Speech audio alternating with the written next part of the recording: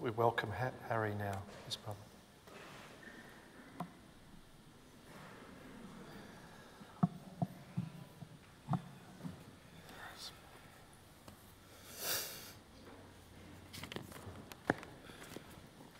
It's a hard one to follow.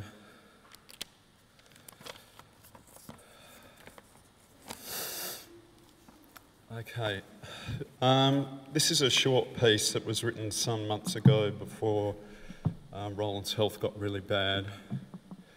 Bear with me, I've never really read it out loud before, and it's never easy being a support act for a Rowland S. Howard show. It's called A Short Account of the Dark Prince's Existence. Rowland S. Howard was born in October of '59. His blood was red, he had lots of digits on his hands and feet, and moved about in a suitable manner. So they let his mother, father and sister take him home, walk me home. He was soon kicked out of the pram to make way for his younger brother, that would be me. For running about purposes, Rowland was clad in the standard issue Howard boy garb, thick cord trousers and a flannel shirt. It was possible to see that his ears did in fact stick out and that his nose was mildly pronounced. It would have been unfair to compare him with an eye at this early stage though. The monkeys were big at the Howard house. Rowland drew like a fiend. He took up guitar lessons in the early 70s. I guess he was inspired by progressive rock, glam, Barrett, Roxy Music, Eno, and lots of David Bowie. He may have also been subliminally influenced by his parents' musical evenings, at which his father played the recorder and his mother played guitar and sang. Rowland read like a fiend. He's read 2 books a week for many years. As time went by, he found an interest in US underground sounds, like the Velvet Underground and the New York Dolls. The next thing I knew, the Stooges and Iggy Pop exploded onto our lounge room. Will you still place your bet against the neighbourhood threat?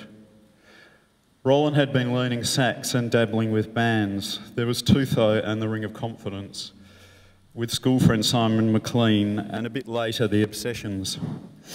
There was punk too, of course. Suddenly We Hate Anarchy in the UK and I'm Stranded, both of which I remember him preferring the B to the A sides. No time for messing around with you. I couldn't possibly say how it worked after that, but he was a voracious consumer of vinyl and he had all the punk stuff of note, and was always very knowledgeable about what was going on. Didn't like the Clash much. Rowland met the boys next door at a party somewhere. Nick Cave accused him of being a poofter, but Rowland was more than witty enough to deal with that unimaginative missive, and they probably found themselves amusing one another. They were both very funny. Soon they were in direct competition. Rowland's band, the Young Charlatans, with Ian Ollie Olsen sharing vocals, guitar and songwriting, began playing live. They were instantly applauded as a less punky and more arty alternative to the boys next door.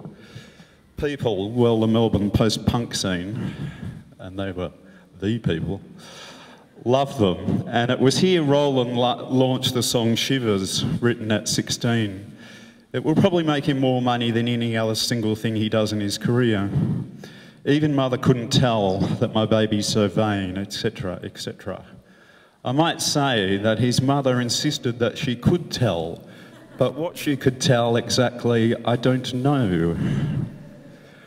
Rowland dressed in tight, mainly black clothes.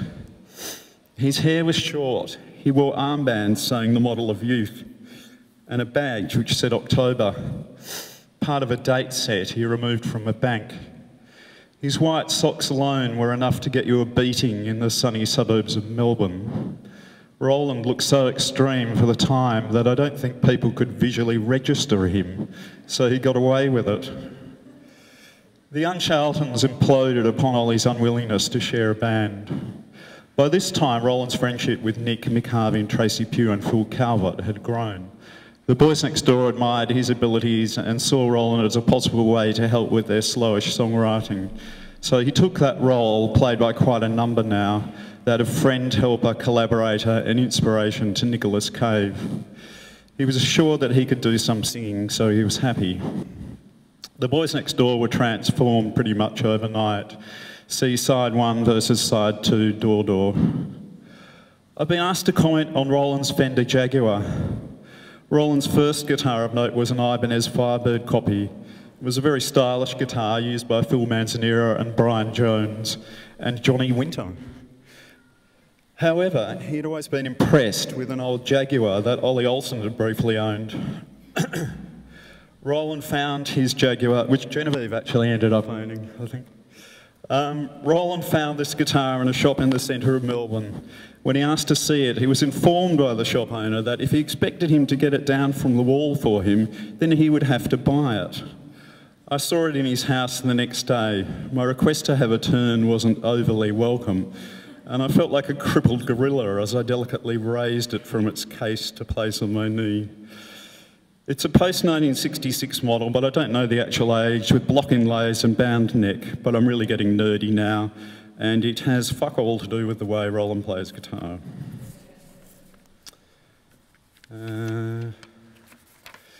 P.S. It was always matched with a Fender Twin Reverb, with a veritable malaise of reverb dialed in. Rowland once described his fingers as sluggish and slow. Praise the slug, I say. Whoever knew they could sound so good? Whatever limitations he may have had, they contributed to the style he wound up developing, and a gorgeously terrifying sound that he clubbed, coaxed and bled out of that strung-up electrical thing. He did what many fail to do, found a unique combination of elements and touch which sounded like himself. I think that eventually Rowland and Nick just grew apart. Rowland was writing his own songs and singing and playing, etc. So it was natural for him to be able to go off and pursue his own career. He already had songs earmarked for the purpose, and although he was basically always loved what the birthday party did and achieved, from what I understand, he was envisioning leaving the band at some point. Mick Harvey stepped up and temporarily parted ways with Nick, and the band folded. We all know the splendid Blixer Bargeld filled Rowland's shoes in Nick's next project, and Rowland bided his time with Crime of the City Solution before launching his own band, These Immortal Souls. These Immortal Souls had a lot of potential from the start. They immediately had an audience in Germany, Austria and Denmark. With a little help from Sonic Youth, they became the first non-American band to sign to SST. They could have quite easily gone a level or two higher in popularity, but remained unorganised throughout their career. They certainly did. Rowland was as creative as ever, but he would involve himself in side projects, an LP with Nicky Sudden, for example, and there would go half the tracks for our follow-up LP. Eventually we did make that follow-up, but we left it too long, and so the impact was really depleted and the production a bit weak. Rowland was very inspiring musically, though he didn't give much encouragement or always recognise the importance that plays in a group effort. It was soon clear that he intended to call all the shots in the band, which was frustrating for the rest of us. Everything seemed to fade away until eventually we broke up. Everyone was probably mildly dissatisfied at this point, and it seemed that we had just missed out on doing quite well for ourselves. Rowland came out of it in great form. His solo albums are really powerful and focused achievements. Rowland seems to have a thirst to prove and differentiate himself generally, which along with his passion for music seems to be what keeps him working. I would guess that he knows himself that at his best he is as good as anyone you can name, and the longer he can do that, the greater his achievement is. Rowland's quest is to banish banality from the kingdom. Thank you all for your time.